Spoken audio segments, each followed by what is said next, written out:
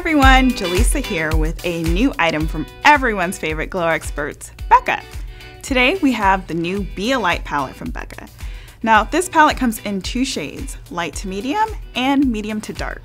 I have the light to medium palette here today to show you what some of the shades look like. Each palette comes with 4 shades that have a unique function: a brightening powder, a blurring powder, a blush, and a contour. So what makes this palette different, you may ask? Well, this palette is infused with light diffusing technology, which makes you look like a glowing, beautiful, filtered photo IRL. I feel like this palette would be great for someone who's looking for that more natural looking glow.